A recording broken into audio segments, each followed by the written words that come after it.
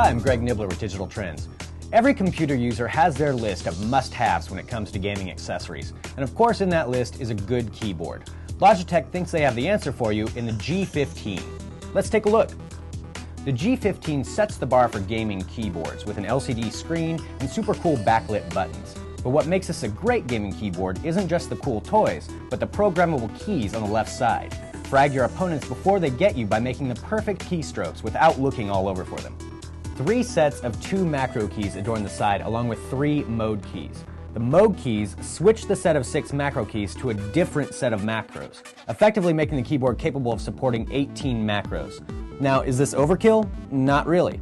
As any gamer knows, in any one game you can have different modes of play for different characters, and having the ability to switch between different sets of macros is almost essential. The wrist rest is more show than functionality. It has no padding and it's relatively flimsy. It's sometimes gaming keyboards sacrifice aesthetics for ergonomics.